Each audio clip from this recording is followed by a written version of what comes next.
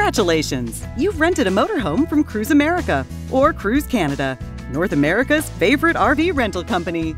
To ensure your adventure goes smoothly, we're going to show you how to safely operate these state-of-the-art vehicles and point out their unique features. When you pick up your vehicle, the first job is to review and sign the rental contract and any other required departure forms. The individual responsible for renting the motorhome must be present at time of vehicle pickup, be 21 years of age or older, possess a valid driver's license, and major credit card. All other drivers must be present, be at least 21 years old, and possess a valid driver's license. If you booked a kitchen kit or a personal bedding and linen kit, these will be provided to you at time of departure. If you intend to tow anything with your RV, arrangements must be made before you depart. There is a locking pin that has to be removed by a technician in order for you to use the tow hitch. The tow hitch can also be fitted with a bike rack, adding a fun two-wheeled option to your journey. Before you depart, an agent will give you a very helpful inspection tour of your vehicle to go over some of the key features and verify that the RV is in good working order. Please pay careful attention, as now is the time to ask any questions. Your home away from home is 12 feet or 3.7 meters tall. You've now got a second story to think about. Look up to check for low-hanging trees or canopies, and take extra care when negotiating tunnels or bridges. Your RV is also 10 feet or 3 meters across. That's a lot wider than what you drive at home. It's a good idea to use the wider truck lanes at toll booths to avoid any scrapes. The wing mirrors will fold flat in a tight squeeze, so take it slow, and you should be fine. Your motorhome can be up to 30 feet or 9 meters long, so asking your co-driver to help when doing any type of maneuver is a good idea. Take a careful look at the outside of your home on wheels. Along with its oversized dimensions and unique shape, you'll notice some distinctive features. The main living area has its own entry door with 2 locks for added security. The outside door can be fastened open using a stay that attaches to the side of the vehicle. And if the weather permits, there's a latched screen door to let the fresh air in and keep the bugs out. Most vehicles have several good-sized exterior storage compartments. Even though these can be locked, please keep valuables and non-waterproof items inside the RV. Some units have a folding picnic table, which stores flat in the large compartment at the rear of the vehicle. There's even a handy light back there, so you can see what you're doing. On the side of the motorhome, you'll find the fresh water tank fill and the main water connection. There are also access panels for the generator, the electrical hookup, the propane tank, the auxiliary battery, and there are exhaust vents for the water heater and the furnace. You will notice the driver's cab is comfortable, air-conditioned, and quiet. Automatic transmission keeps the ride smooth, and there's also cruise control for longer trips. The driver's seat provides a good all-around view, and gauges on the dash are easy to see. For your listening pleasure, there is an AM/FM radio and an input for an MP3 player. There's plenty of cup holders, lots of storage for maps and guidebooks, and power outlets for a phone charger or GPS. Your navigator has no excuse for getting lost.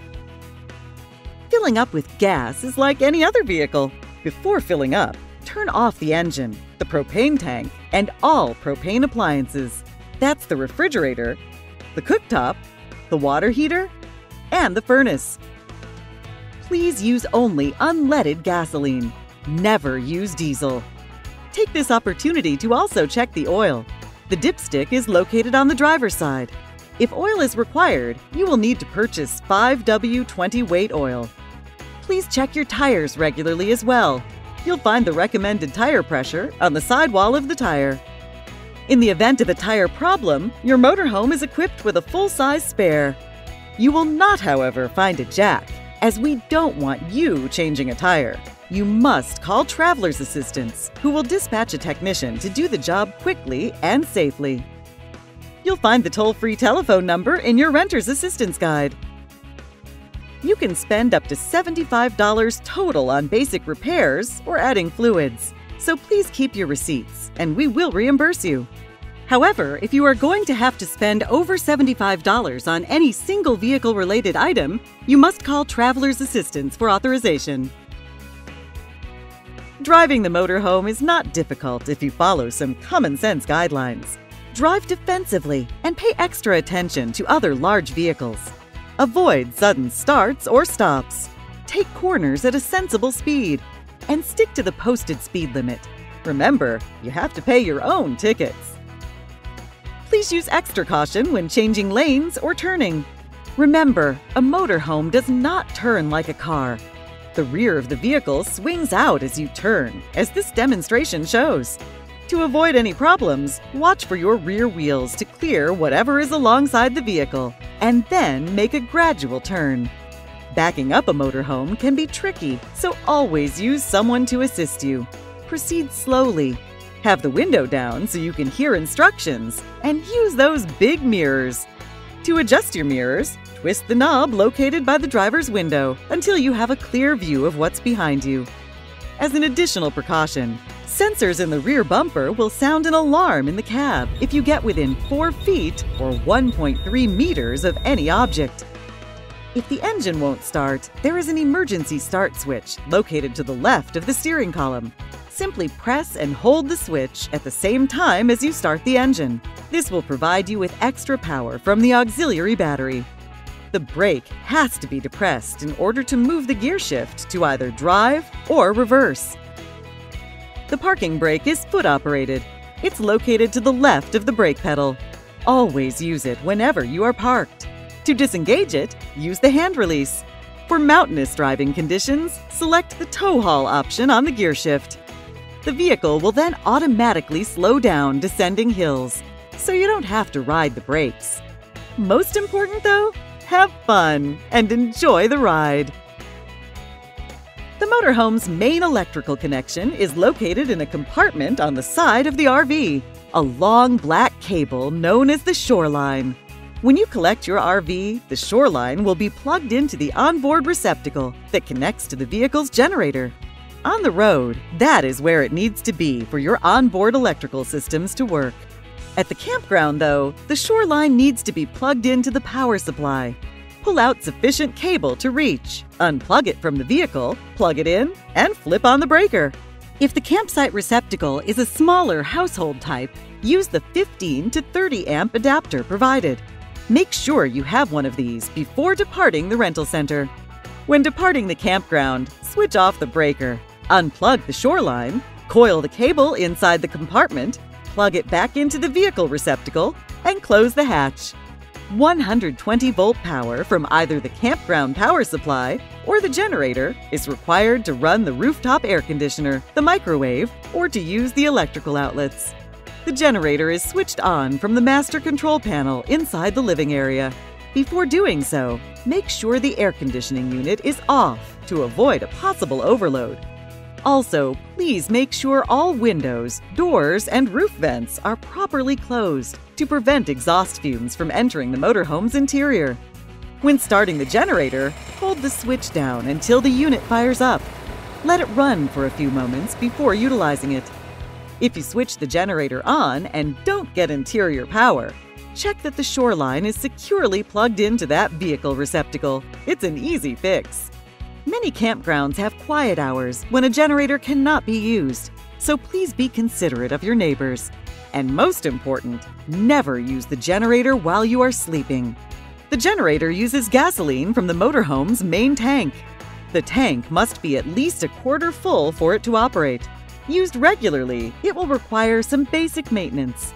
Remove the access panel, and using the dipstick, check the oil after every 6 hours of use. If necessary, add straight 30-weight oil.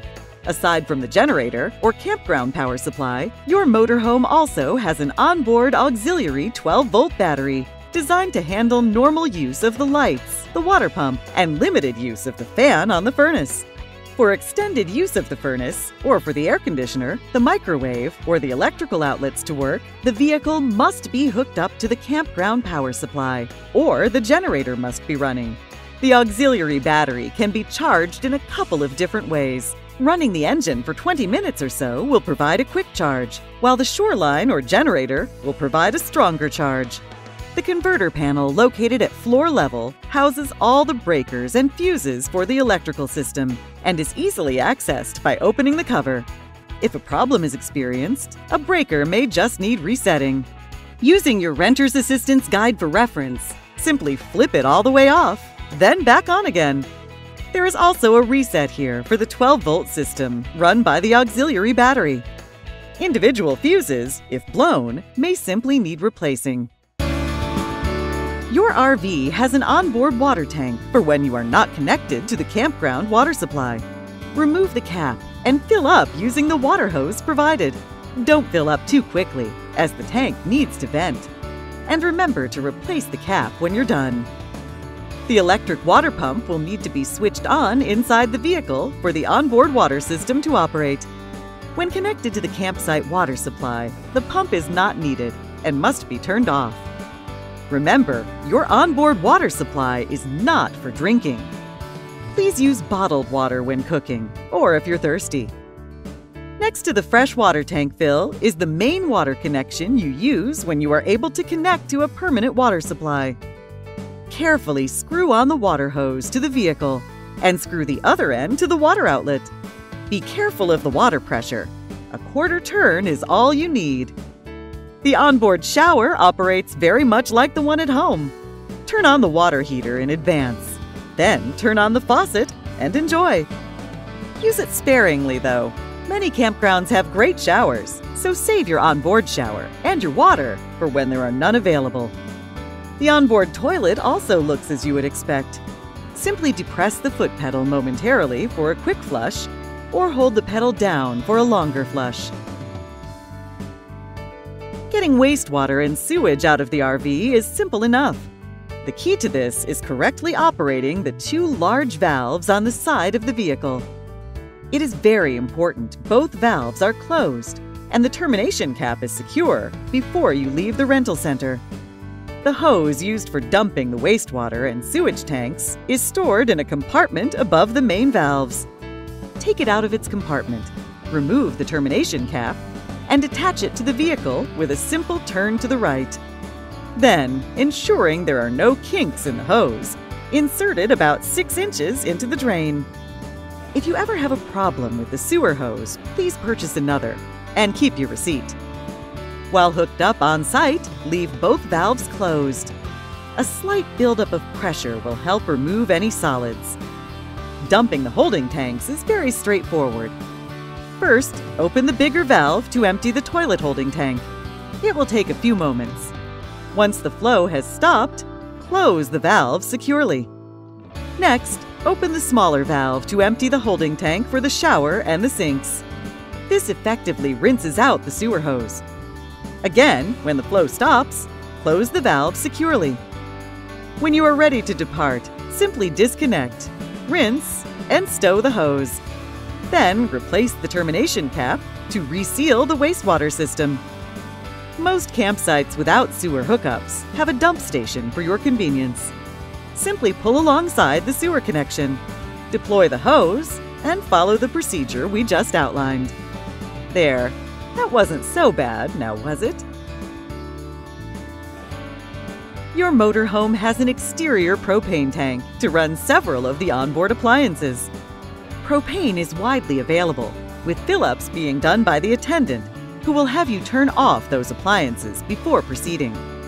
Next to the filler valve, you'll find the propane shutoff valve, which must be turned clockwise to the off position when adding propane or gasoline to the vehicle. When filled, the propane tank may only register 3/4. This is completely normal. There is also an electronic propane gauge inside the RV for your convenience.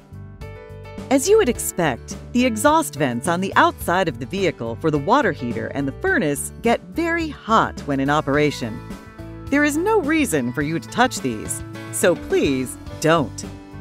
The propane cooktop is easy to use and operates like a barbecue grill. Turn a burner to light, then use the igniter switch. It has an exhaust hood and fan.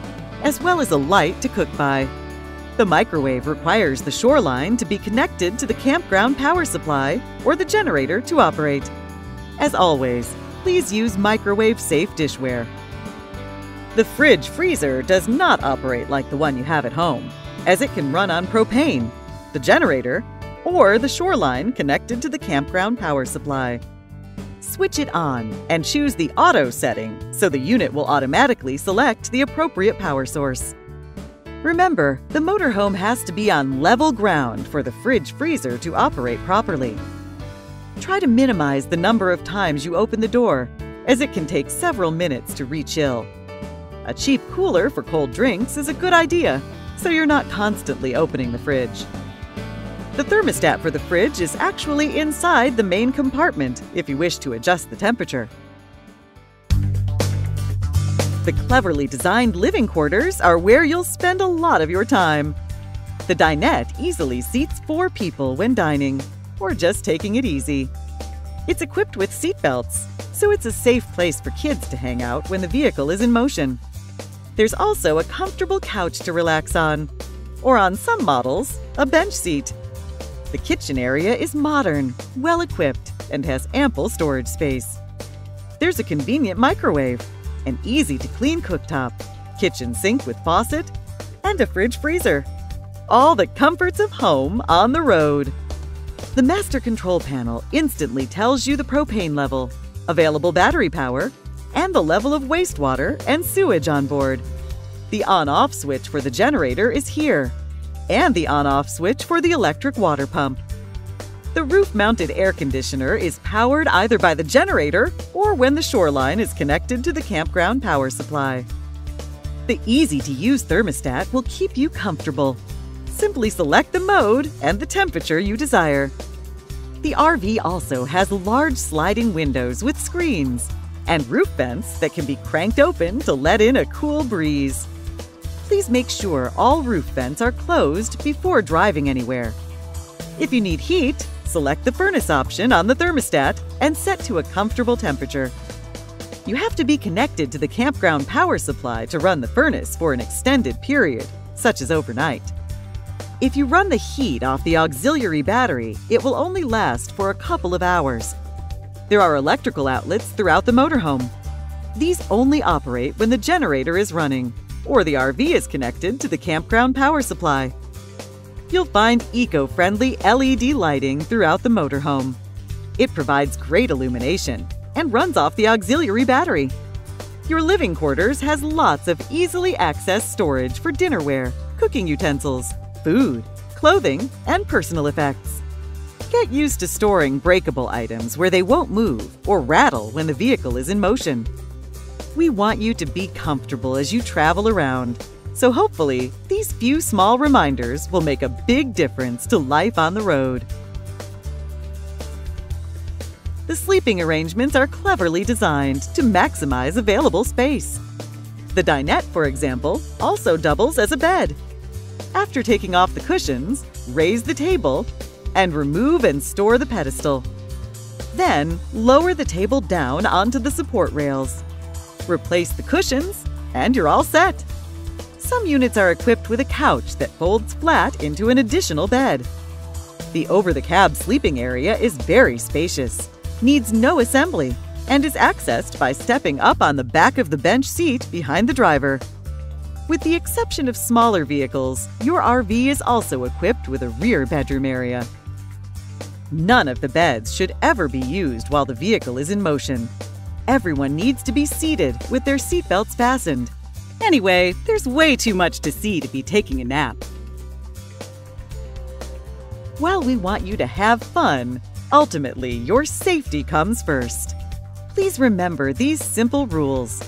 Never use the motorhome's engine for heat while you are sleeping, or the burners on the cooktop. The motorhome has a carbon monoxide and propane gas detector, which should be checked daily. It's very sensitive, so it might go off due to air freshener or perfume. If this occurs, it should automatically shut off after a few moments. If it continues to sound, please turn the propane off and call Traveler's Assistance. The main living area also has a smoke detector, which should also be checked daily. At the top of the stairwell by the main door, you'll also find a fire extinguisher. And at the rear of the vehicle is an emergency exit. Simply raise both the locking handles and push the window outwards. The LED floor lighting is provided for your convenience and safety. Your RV is also equipped with an exterior porch light in case you need to go outside. Stay safe so you can come back and see us again next year. When you make camp, be sure your motorhome is on level ground to ensure the propane appliances work correctly. It's also a good idea to have your campsite picnic table on the side of the RV with the door. Please don't park too close to the fire pit. The marshmallows are the only things we want to roast. Make sure the electrical shoreline easily reaches the campground power supply, the water hose reaches the campground water supply, and that the sewer hose comfortably reaches the drain for a watertight seal. Please take care to disconnect all these hookups before you leave the campsite, or your departure could come to an abrupt halt. Store all connectors and hoses back in their compartments, and then you're ready for your next destination. Well, that's all the information you need for now. It will soon be time for you to hit the road. For a more detailed explanation of all the topics covered in this video, please take the time to carefully read through your Renter's Assistance Guide. On behalf of everyone at Cruise America and Cruise Canada, thanks for your attention. Please drive safely and enjoy the road.